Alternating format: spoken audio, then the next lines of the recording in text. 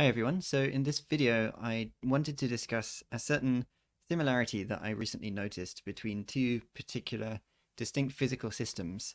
So the two systems I'm going to be focusing on are this one on the left, which is just a spring with two different masses, one connected to each end of the spring, and secondly the system on the right, which is just two different resistors connected to each other in parallel. So I'll start by saying a few words about each system individually, and then we'll get onto this connection between them that I was talking about earlier. So let's start by talking about the mass spring system. And what I'd like to say about this is that we can compare the double mass spring system that we've got here with masses m1 and m2 with another system where we just have a single mass at one end of a spring. I'm going to call that new mass mu here. And in this other system that we're comparing it to, the left end of the spring is just fixed in place. Maybe it's attached to a wall or something. Now, the interesting thing is you can define, or I guess if you define your new mass mu according to the relationship 1 over mu is equal to 1 over m1 plus 1 over m2, then you find that these two spring systems behave in similar ways. In particular, they will oscillate with the same characteristic frequency.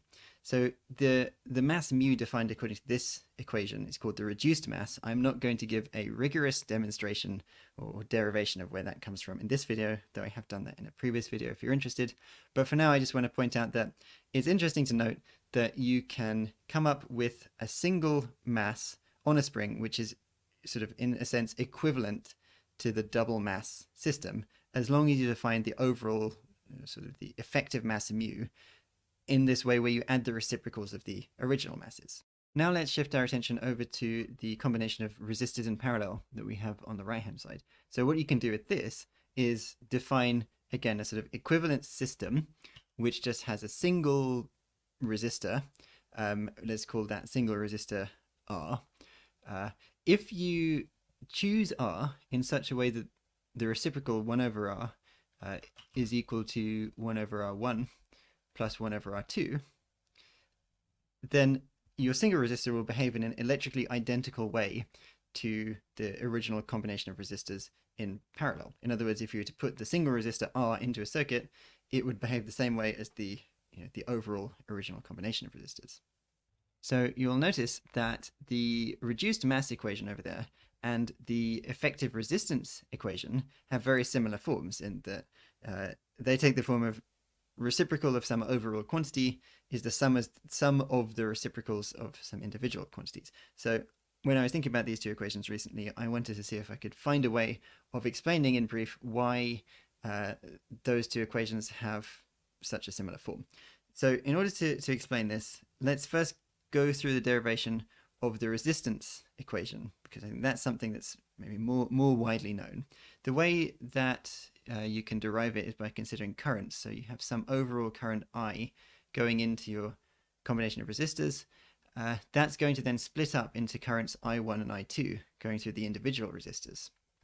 And that current I over here, because that's the overall current, that would be the same as the current that's going through our effective overall resistor R down there. Right, now, by conservation of charge, you can say that the overall current I is just equal to the sum of the currents I1 and I2. And here is where you can just apply Ohm's law. So if we say the voltage across resistor R1 is V1, the voltage across R2 is V2, the voltage across the voltage across R is just V, then because V equals IR, you can rewrite your current equation as V over R equals V1 over R1 plus V2 over R2.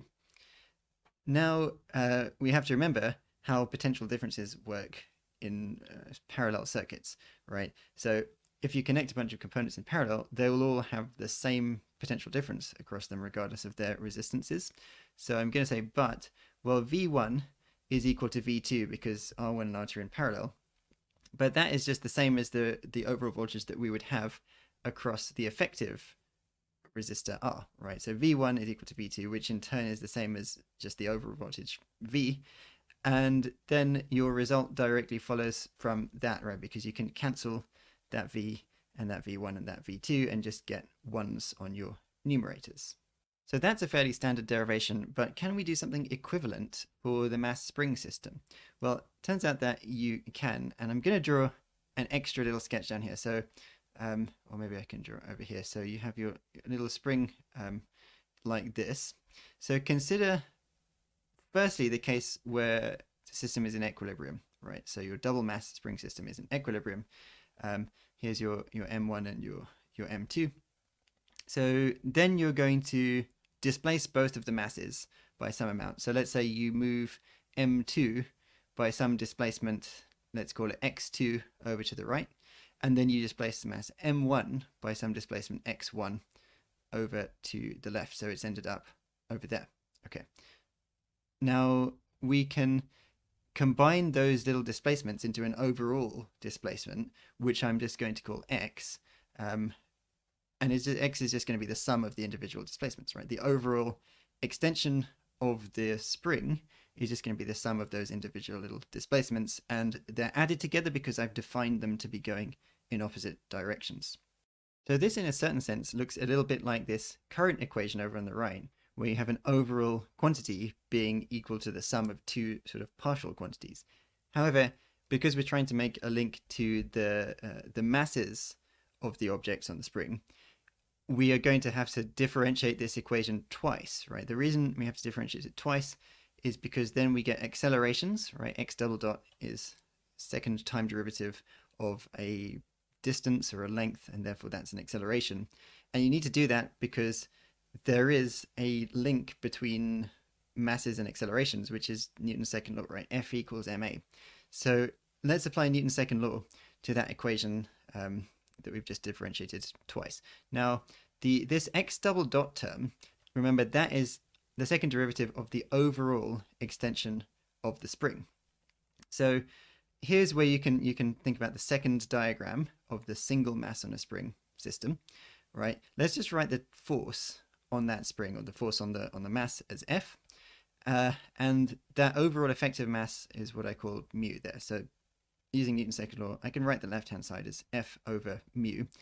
Now, what we could do is also apply Newton's second law to the right-hand side. I could write F1 over M1 plus F2 over M2, where F1 and F2 are the forces acting on mass 1 and mass 2, respectively.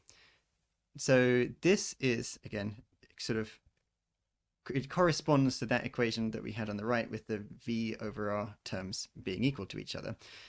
In the circuit case, we were able to cancel the V's. Can we do something equivalent with the forces? Well, we can, thanks to Newton's third law, which says that the forces on objects 1 and 2 are equal in magnitude. They're opposite direction, but they're equal in magnitude. So we can say that F1 is equal to F2, and those two forces in turn are just equal to the overall force F, right? Because the force produced by a spring, or the force on a spring, is just its spring constant times its extension.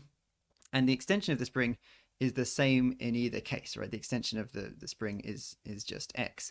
And so the force on object 1 is the same as the force on object 2 by Newton's third law. And that has just got to be the same as the overall force acting on our effective mass mu, because of the fact that the force only depends on how much the spring has been extended by. So similarly, we can cancel our f's from that equation, get 1's there, and then our result for the reduced mass follows immediately from that. So anyway, I thought it was quite interesting that you can just take all of these standard ideas from circuit theory, come up with the equivalent equations for this mechanical system, and then develop this nice intuitive understanding of why the reduced mass is defined in the way that it is.